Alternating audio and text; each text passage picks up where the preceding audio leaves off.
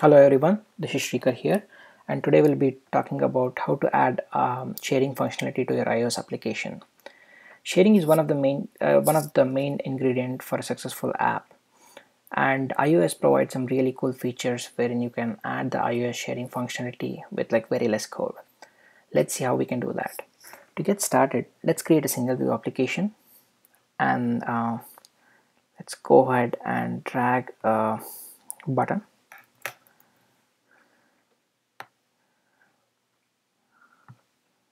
And let's change the text to share.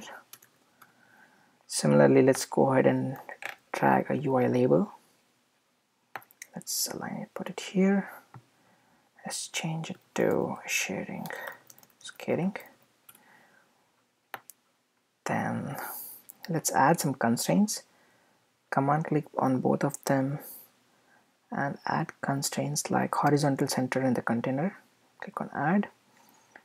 Then control drag from sharing is scaling till the top.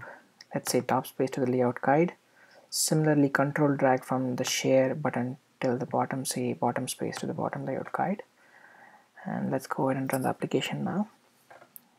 We should see that we have a label and a button which is properly aligned. When you click on the share, nothing happens because the functionality is still not implemented. Let's go ahead and implement that. Close the sidebar, then open up the assistant editor.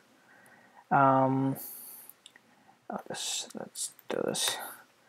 Control drag from the label and to the UI view controller. Let's say it as label text. Let's connect it as an outlet. Similarly, control drag from the share button onto the UI controller, view controller. Let's say it as share.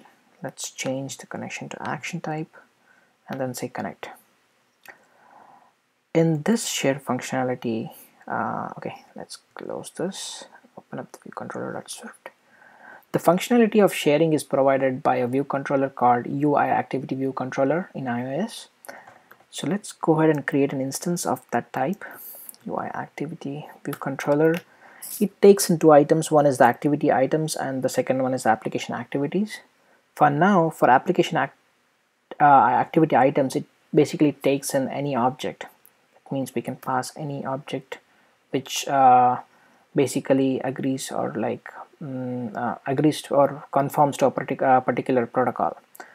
So in the first case, what we can do is let's see, let's pass in a string which is nothing but the label text. Let's unwrap it and then pass nil for the application activities.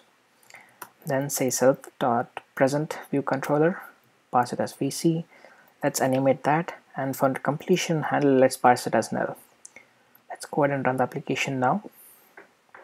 If you run the application now, when we click on the share button, we should see a set of options or the platforms to which we can share. Here you can see that the mail icon appears.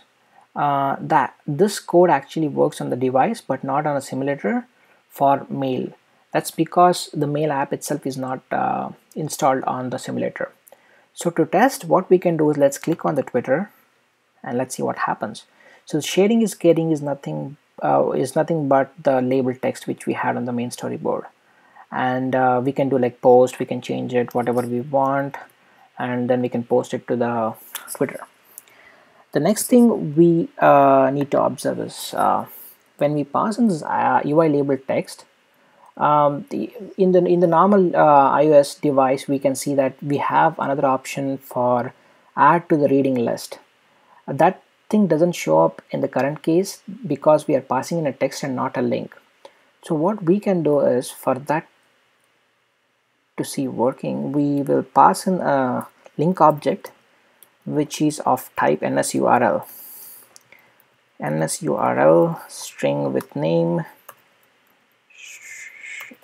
.com, and then we can pass in the link here, and when we run the application again and click on share, we should be able to see that extra option, add to the reading list, right?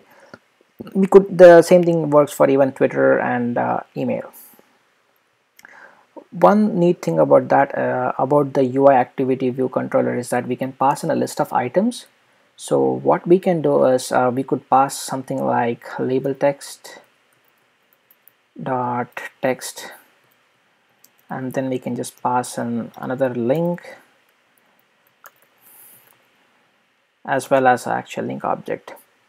And when we go ahead and run this application again and click on share, first thing is add to the reading list appears because we have a link object inside that. And when we click on Twitter, what we say is we have sharing is getting, and even the text extra text which we passed as the second parameter of the activity items. So this is how we can add the iOS functionality to your iOS applications. There's some more detailed thing which we can do with the UIActivityViewController. That is by creating your own custom class and making them conform to the UIActivityItem source protocol. So this one, the activity items which we pass here could be normal objects like string, NS data, or an image or a link, or any custom object which protocols to the UIActivityItem source protocol.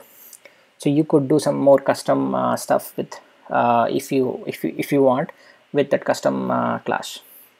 That's it for today, guys. If you have any more questions, please comment on the YouTube link, or you can, if you want to learn more about iOS application, you can even go to http://shrikar.com, that is shrikar.com. Thank you.